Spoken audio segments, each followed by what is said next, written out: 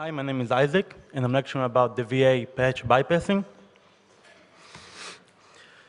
The VA patch is a kernel security patch, and it's preventing a very core of exploiting in Linux at the moment. People are making research on exploiting.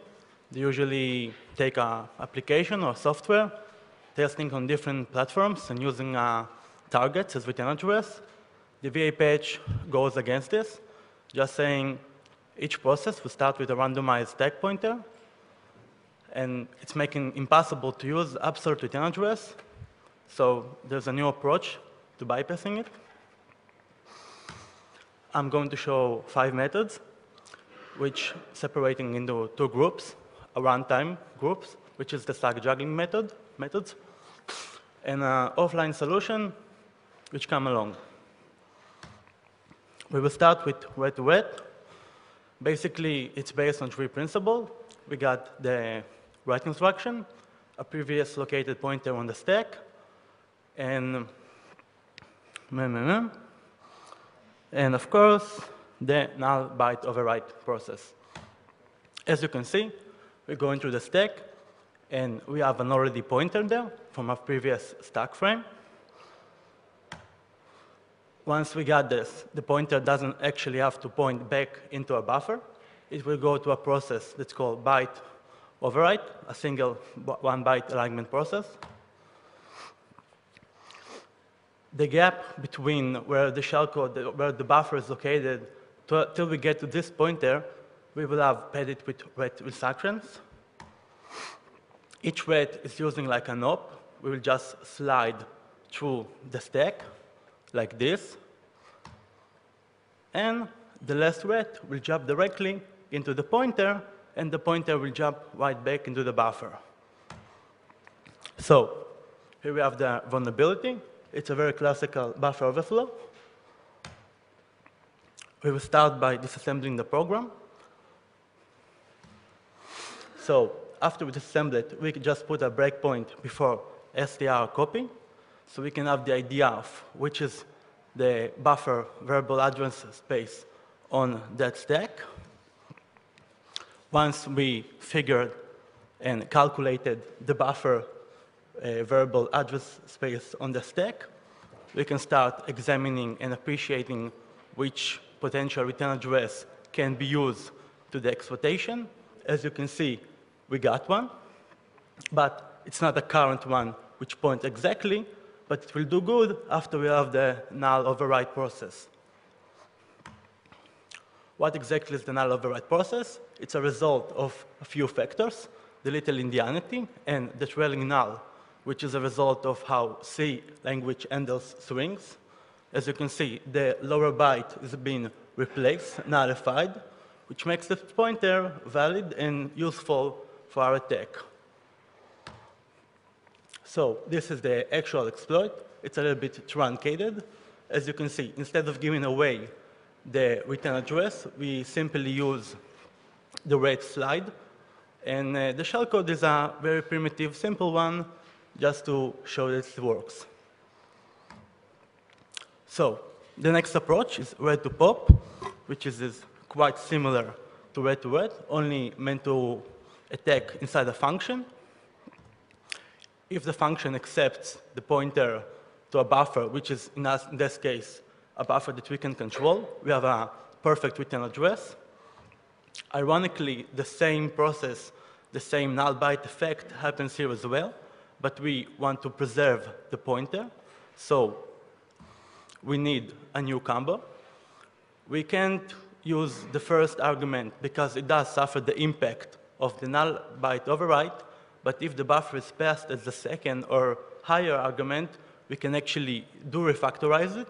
We just need a new combo. So what is the new combo? It's pop followed by read. What happens is the pop will swallow the first argument, and the read will jump directly to the second one. Let's look on our vulnerability program. As you can see, we have the buffer passed as the second parameter, the function, and we got the init passed as the first one. So where can we find pop followed by read? Normally, a program that isn't been compiled with any optimization will generate, GCC will generate a leave instruction to restore the previous stack. To avoid this dependency, we'll refer to the CRT.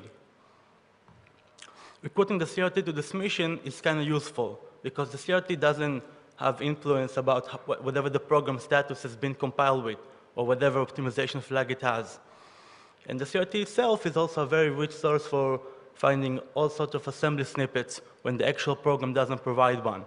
As you can see, we have the frame dummy function, and it does manually restoring the stack, not using the leave instruction. So having this address, we just ship it away in the actual exploit as the return address. The third method is write to AEX, which is kind of off the stack at the moment. What happens is in the convention, when a function has return value, the compiler is using AEX to store the return value itself. So what we have the function returning with our buffer in it. All we gotta do is gonna find a call or a jump back to this register, and we got everything sorted out. So this is our program, this is our vulnerability. As you can see, the program actually returning back with a string. Now, let's see where we can find. Again, in the CRT, we can find part of the global construction initialization. We can see call to AEX registered. Using this, we can have a provide a return address back to the buffer. Okay, so this is the exploit. As you can see, we passed away the return address as the line itself to the CRT. Right. Now, to the last method in this group is return to ESP, which is kind of popular among Windows exploits, not quite popular among Linux ones. What happens is we have all sorts of data, and data can have double meaning, depends who is looking at and format offset. We can have hardcode value, which is to the program looks perfectly normal, but looking from the CPU perspective, it can be translated into an instruction. As you can see, this is a normal program, which happens to have a very special value in it. This value is actually translated back to jump to ESP registered, which is a crucial register in the exploitation. Now, this is how it's actually been implemented. As you can see, the E4FF in the little indianity is jump to ESP registered. So what happens is we tearing down the instruction into bytes, and we perform an offset jump into this code. As you can see, what began as the one line end up as having jump to ESP. This is, in the turn, will be used as return address in our exploit. All right, the last method is a bit kind of offline. It's originally designed to attack an already running process, which means we have a daemon, OpenSSH, inetd, and all sorts of stuff. What happens is before the exploit actually goes to work, it does homework, which means access the process proc entry, and from that proc entry, it fetch up the initial process ESP. So let's do a dray test. What we can see, we just take init process, and we pull out its initial ESP, converting to X, and this is the process stack start address. So having the vulnerability is a very simple daemon, Dumbo, which happens to have a overflow in the lower section. It reads more bytes than expected. What happens is we start the daemon, get the initial ESP value,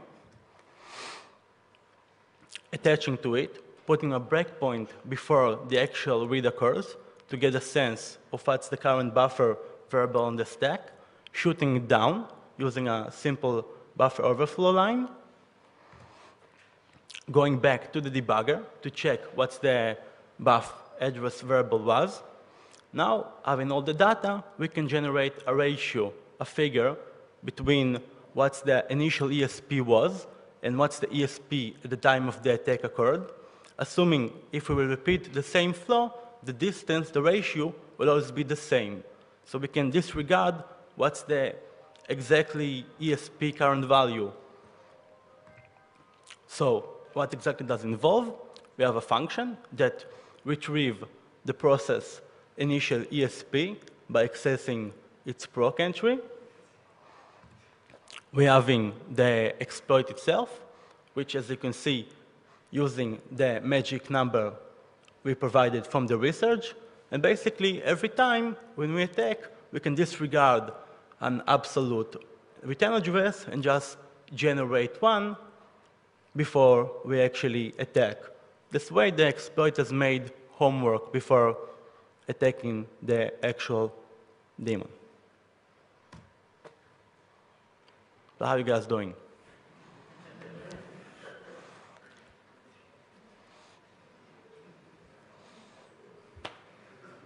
Thank you very much.